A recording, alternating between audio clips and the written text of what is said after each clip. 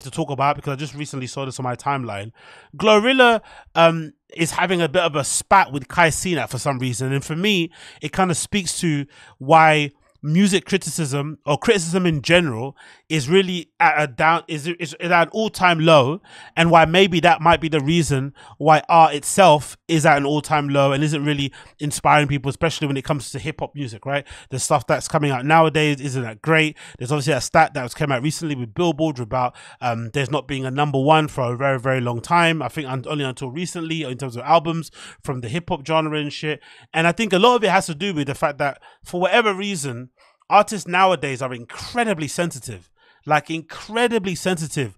There is the sensitivity you need as an artist to tap into so that it can kind of inform your work. But the sensitivity that I'm talking about is an inability to absorb, to allow, to be okay with people not being that amped on the stuff that you do. For whatever reason, they could just be trolling. They could have a genuine reason why they don't like what you make. But for some reason, artists nowadays just don't want to hear it. Unless you're a complete fanboy, they think anything else other than that is somebody hating on them, is somebody not wanting them to win, blah, blah, blah, blah. And it leads to these weird situations where most artists, it doesn't matter who they are, have a Kanye level ring of yes men and enablers around them. That's something I realized when I watched that Kanye documentary that leaked recently, that as much as Kanye is in the wrong for some of the things that he's done over the years, you can't help but notice that he has an incredible amount of people around him who don't ever really call him out on the shit that he does because he's fucking Kanye West. So he's able to kind of quote unquote get away with saying some nonsense. By the time he comes out to the public, he thinks he's in a right because no one's ever pulled him up on it, and then he's shocked by people's response because the general public don't, you know, aren't beholden to him.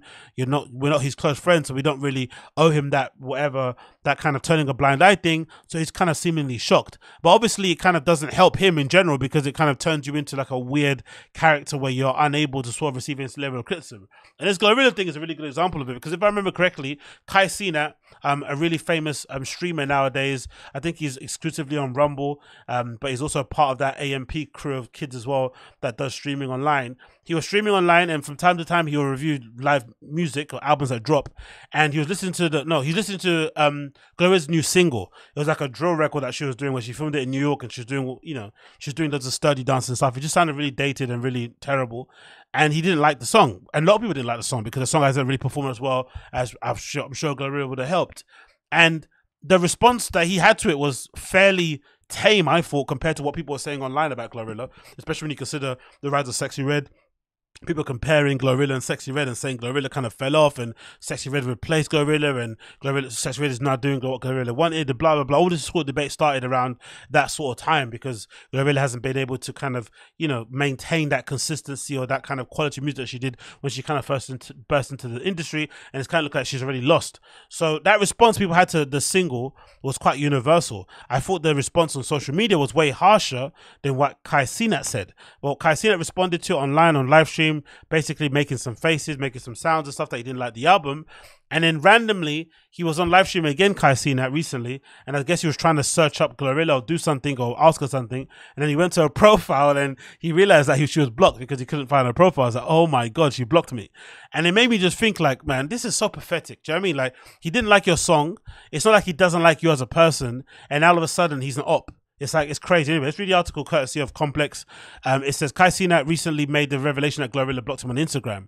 He was streaming live on Twitch channel when he was searched her name on IG and realized she could no longer access her page. Now GloRilla seemingly responded to the streamer in an IG live. She said in the IG live, "Don't come on my fucking live asking me about anybody that I done blocked. They blocked and they gone stay there. You made your bed, you gotta lay there. He know why he blocked." And it's like, make your bed, lay there, because I've had criticism of your music and I didn't think it was great, or I didn't think it kind of matched up to your maybe earlier stuff that you put out, or it just wasn't for my taste, and all of a sudden I've made my bed, lay in it. It's such a bizarre place to come into, because it's almost as if like they don't want to sort of like convince, no, they don't want to sort of like ever have a situation where a fan may not like their single, voice their concerns about why they don't like it, and then later on down the line, GloRilla puts out another single that's far better, that other people, that the same people that hate the previous one liked now, and then now she's kind of converted them back again to being fans. That's not an option, basically. It's either you're a fan now until the end of time, or you're an op, which is such an immature way to approach things. But again, it also may speak to why music criticism is in the toilet and doesn't exist. And if it does exist, it centers around numbers that academics does, right? First week sales and all this nonsense that doesn't really actually speak to the craft and the art of the music itself. And because of that, I feel like that concentration or that kind of obsession with numbers, that's probably why the quality of music is so shit. So you've got artists who are incapable of receiving any level of negative criticism. You have music critics who feel as if, like, you know, constructive, well-meaning, in-depth music criticism is not really something people care about. They're here for the drama, so they refuse to cover that sort of shit, and they just talk about first week sales. They talk about the drama surrounding the album drop, but very rarely are they talking about the quality of the actual music. Like, is the music good or not? A good example being Offset's new album that just dropped. I listened to it. It's fairly decent. If anything, it's a lot better than I expected it to be from him, because once he got kind of, you know, he fell out with Amigos before Takeoff passed away, and he kind of got you know, chucked out of the group and then dropped from the QC label, it sort of felt like he was going nowhere. So it kind of is a bit of surprise, and is pleasantly surprising he was able to put such a decent project out. Again, is it the best thing in such bread? No, but it's a lot better than I expected it to be.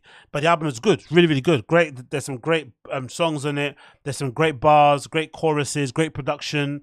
I think he skates over most of them. The features are really are fairly well done and picked, but because of the drama surrounding his wife Cardi B and everything that she gets up to, and maybe some of the drama concerning him as well, it sort of overshadowed the quality of the music. So no one's talking about it anymore. So it's all about the other, you know, external shit that doesn't really influence the music. Because I've always said, even if there are people out there who think, oh, I'm not going to support Offset because I'm not a fan of Cardi B, I've always maintained, when it comes to music, if the music is good, people will make excuses for it. You saw it happening with what's her name called? I forgot the lady's name. I think she's an R&B singer, right?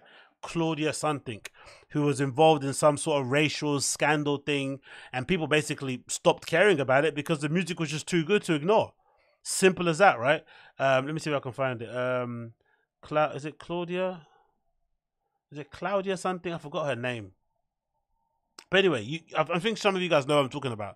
But as long as, and I guess another example is flipping Daniel Caesar. Daniel Caesar went for a little bit of a cancellation period too, but the music was undeniable. And in the end, people kind of got over whatever happened with him and Yes Jules and that whole kind of, you know, colorism thing, whatever it may be. So I feel like with GloRilla, yes, some of the singles have been underwhelming. Yes, some of them haven't really matched up to the earlier success of the stuff that she did previously. But really and truly, it's all in her own hands. If she decided tomorrow, you know, no pun intended, to, you know, hanker down and actually put together a song that's on par with the stuff she put on before, you know, like FNN, Tomorrow Tube and shit, she could do it. And I'm sure it would work out and people would be big fans of it. But at the moment now, the songs aren't great. They're not good. And and I think for the betterment of her career as an artist, it's probably for the best that fans and random people online actually say, hey, this stuff isn't good, so that she can maybe go back to the drawing board, go back to the studio, perfect her craft, hone her craft, and come back with something a little bit more harder. That's what you'd hope should happen. But again, you know, what do I know? What do I know?